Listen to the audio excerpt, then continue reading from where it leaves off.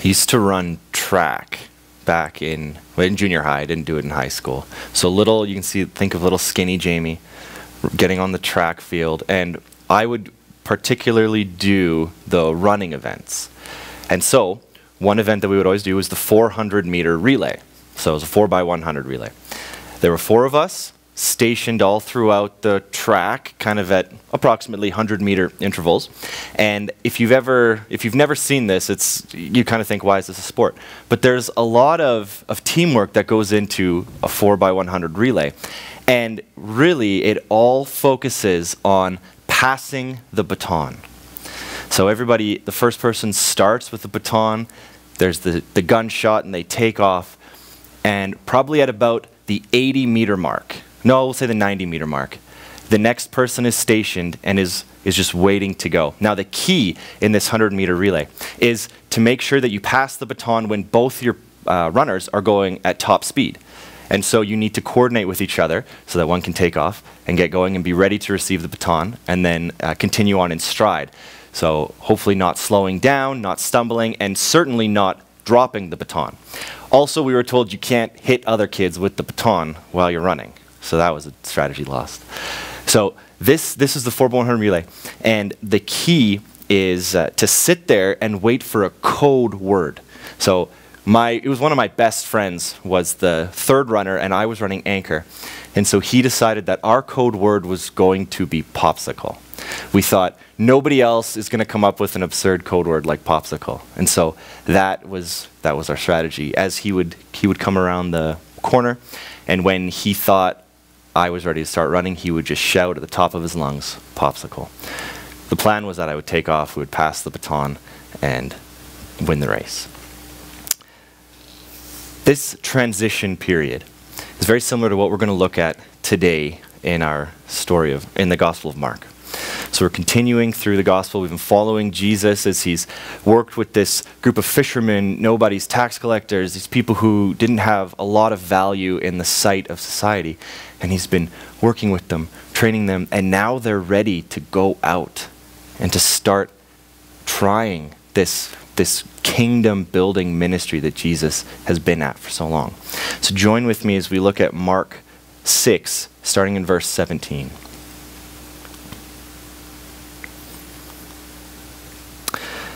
Then Jesus went around teaching from village to village. Calling the 12 to him, he began to send them out 2 by 2 and gave them authority over impure spirits. These were his instructions. Take nothing for the journey except a staff. No bread, no bag, no money in your belts. Wear sandals, but not an extra shirt. Whenever you enter a house, stay there until you leave that town. And if any place will not welcome you or listen to you, leave that place and shake the dust off your feet as a testimony against them. They went out and preached that people should repent. They drove out many demons and anointed many sick people with oil and healed them.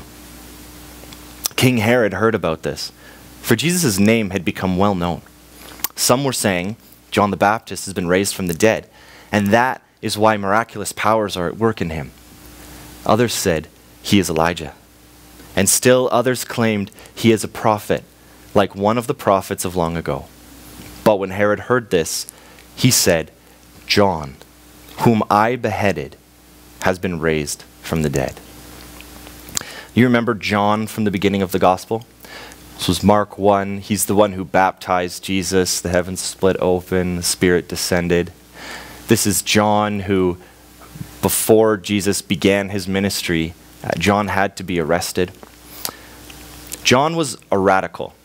So I'm going to explain what I mean by this word, radical. We'll know this because how many of your favorite vegetable is the radish? I didn't think we'd get anything. Okay, we got one. You'll know this because they actually both come from the same Latin word. It's radix, and it means root. So radish is a root. I don't know why we didn't call carrot radish, but radish got it for some reason. So if radix means root, radical is somebody who is trying to change something at the base level, at the root. So this is trying to change society, trying to change politics, trying to change ourselves at a basic foundational level. It's kind of like gardening. Now, I learned how to weed from my dad, which means when there's dandelions and they're growing in the yard, you take the lawnmower and you run them over, and they're gone for another week. My neighbor Helga, when I lived in a house in Citadel, did not like my strategy for dealing with dandelions. And so one day, when I was out mowing the lawn, she yelled at me from across the fence. It was a very low fence. She was a very intimidating woman. And she said, "You can't do that. You need to get at the dandelions from the root." And I was like, "Yeah, you're right. But I don't have any gardening tools, so I'm sorry, I can't do that. I have to stick with the lawnmower." She said, "Oh, just wait one moment." She went into her house, and she came back out with a butter knife. And she showed me how to do 3 pokes, just a 3-pronged approach. Dig out the root dandelion, pull it out at the roots, and it's gone forever. And I had no more excuses the rest of the time I lived there to ever have a dandelion-infested field. But that's what we're talking about with a radical. It's somebody who is trying to get at the roots and change the system. This was John. John started out in the wilderness. He wore camel skin or camel fur. He ate wild honey. So he had to go and dig that honey out of the beehive. Never try that. He ate locusts, insects. He was the original global warming diet person. This was John. He was a radical. But he also is the one who started, he was the forerunner for Jesus' ministry. And so this means that John was the first runner with the baton. He's the one who started when the gunshot went off. And at Jesus' baptism, we see John and Jesus start to pass the baton from one to the other. Now, it's kind of key. If you go back to Mark 1, Jesus doesn't start his ministry until after John goes to prison. That means there was really no overlap between Jesus and John's ministry. Then, once the transition is complete, Jesus goes out and he's in the wilderness. He's tempted for 40 days. Jesus here proves his dependency, his reliance, his faith, his trust in God. Now, Jesus, as he's been working with these disciples for however long, starts to hand off the baton to them. And this is the beginning of the pass, what we see here in this passage. This isn't going to finish. They're not going to complete the pass until Pentecost, after Jesus has died, after Jesus has ascended, after the Holy Spirit has fallen. And that's when the disciples are ready to truly take up this baton and carry on Jesus' ministry. But this is where we are. We're here in this passing time, this transition period. And just like Jesus proved his dependency on God during his transition, the disciples now are given the opportunity, but really it's imperative that they learn to depend on God.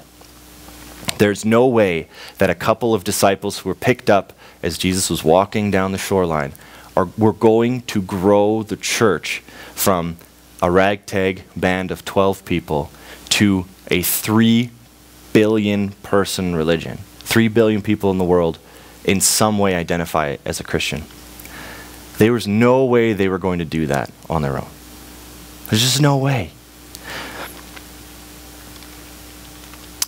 So you can see how crucial it was that they would learn to depend on God. So this is what we're going to talk about the next little bit here. There are some shifts, some radical shifts, kind of at the base level of ourselves, how we see the world, even how we perceive our faith, that we need to make in order to experience this dependence that was so essential for the disciples in our lives today. We need this just as much as they did.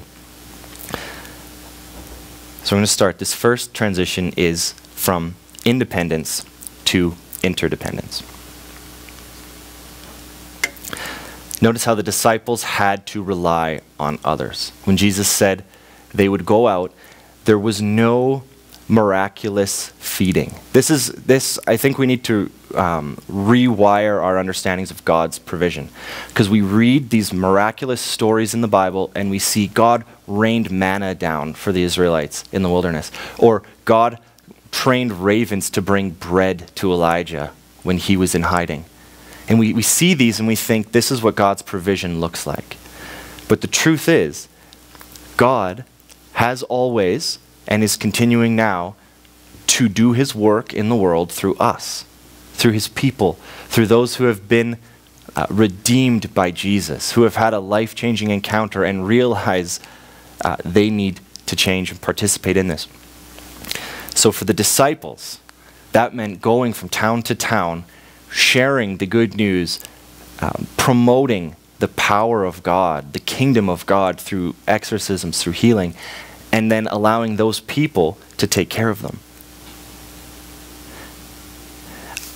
I once heard a modern day parable that I think fits well with this. This whole idea of, does God really provide through others, or should I be waiting for something miraculous? There was a man, and he was in his home, and the flood started to come. It was 2013, say, downtown Calgary. And there's a flood coming. The waters start to rise, so the man gets out of his house, climbs onto his roof, and he starts praying to God, please save me. Save me. And so, an oil rig worker in that jacked up truck, the one we all hate to sit beside at the light. I hope nobody has one. He pulls up and he says, hey, jump in. We'll get you out of here. He says, don't worry. God's going to take care of me. I asked. The rig worker knows a lost cause when he sees it, so he drives off. Now a hoser.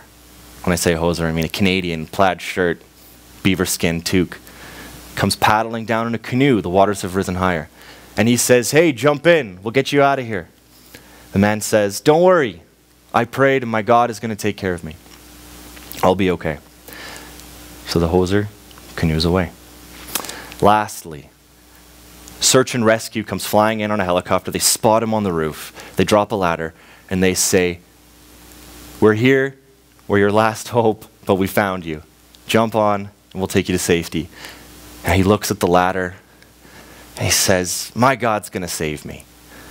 And the helicopter takes off. Guess what? He wasn't saved. The man dies in the flood and he meets Jesus. He says, Jesus, why didn't you save me? I prayed and I trusted. And Jesus says, I sent you a truck, I sent you a boat, I sent you a helicopter. What more did you need?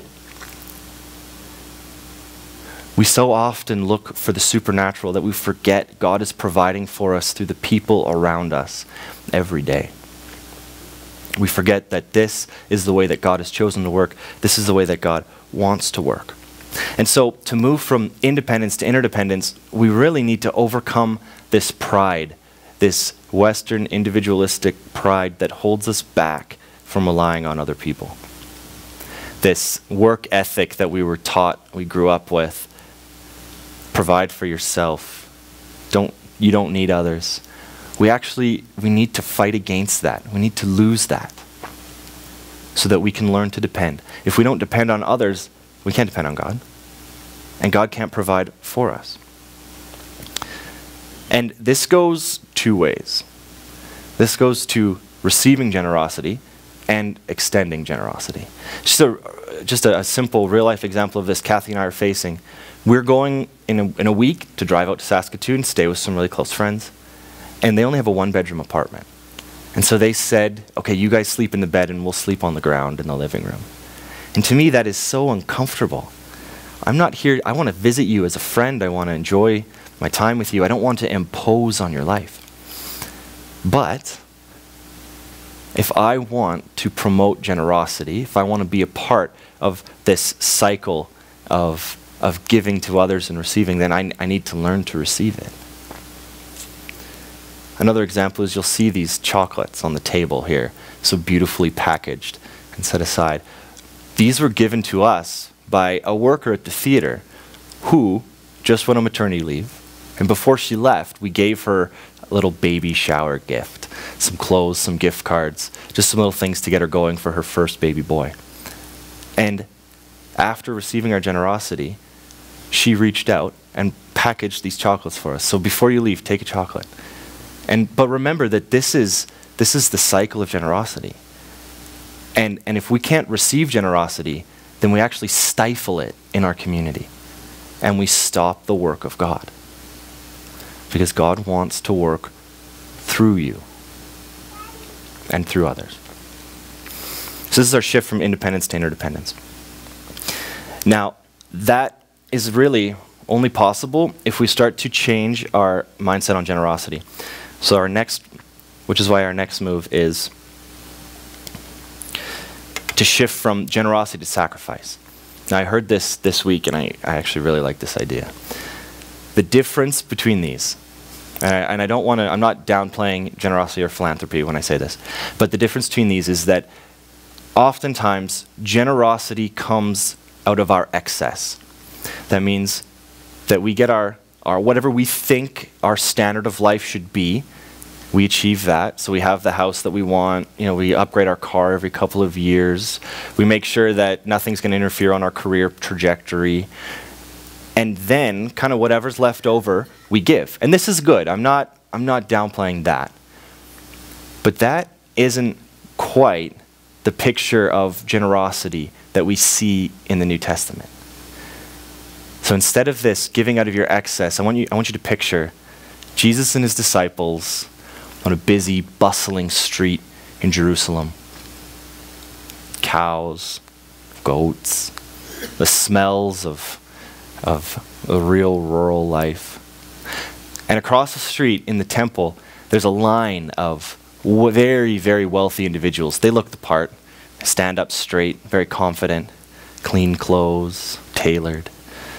And they walk by the temple collection box and drop a handful of coins, each of them, from that big purse that they're carrying beside.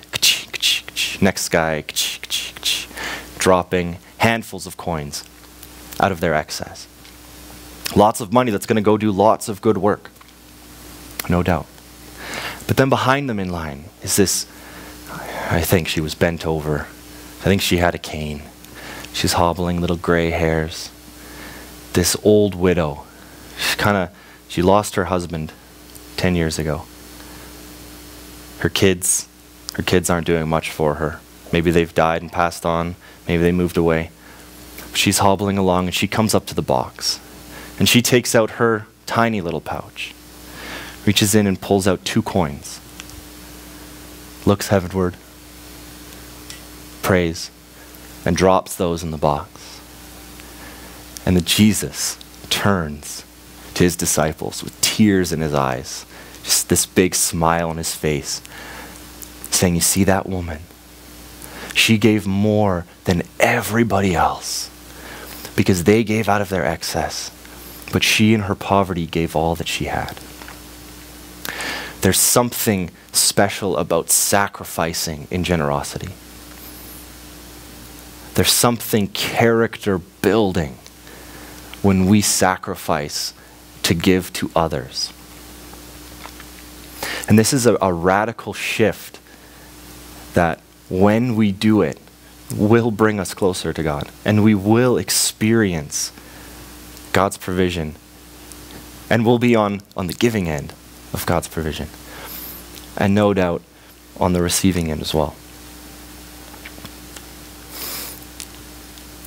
It's a posture of sacrifice.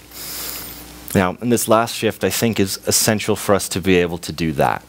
And this last shift is going from a mindset of attainment to a mindset of contentment. If you've heard this verse before, many of us have probably memorized this. It's right up there with Jeremiah 29:11. I can do all things through Christ who strengthens me. Maybe some of you have written on a mirror and put it up. Very inspiring words.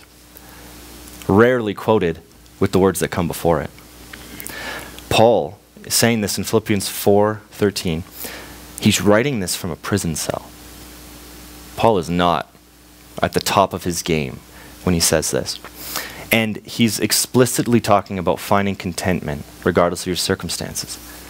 So I'm going to read the previous verses that lead up to this, and we'll see if it changes your understanding of that verse.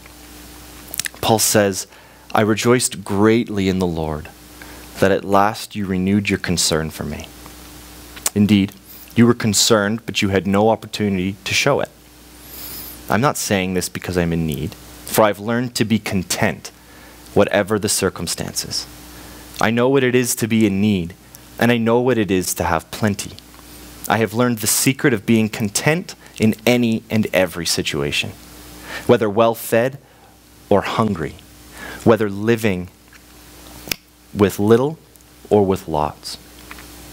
I can do all this through him who gives me strength.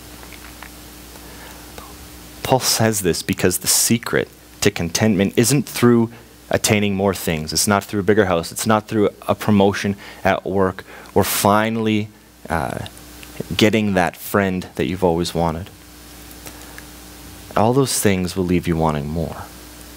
But for Paul, the secret to contentment, and by extension, generosity, and by extension, interdependence on others, is by realizing the joy that we have in the presence of God, realizing how fulfilling our relationship with Christ can truly be. When we forget about all these other things, these demands on our lives, social status, comfort levels, whatever it is that is holding us back from experiencing this radical generosity, this radical shift that needs to take place. When we realize that Christ really is enough for us, it's a total game changer. So what I want to do with the rest of our time, I'm going to cue and get the sound table ready. I'm going to spend some time in reflection, but first I want to say, remember my race back at the beginning. So here I am. I'm the anchor. I'm ready to take it home. And my friend yells popsicle, so I take off running. You're not supposed to look backwards because that'll ruin your step. And I'm holding my hand out, waiting for the baton. It doesn't come. I see the end line. I have to slow down. We had started just a half step too soon. And so when I finally get the baton, I'm not going as fast as I could, and we got second place. So depressing. But the truth is, a lot of us have messed up this transition of learning how to depend on God, of learning how to depend on others. And now our Christian life is hampered. And our churches are hampered because of it.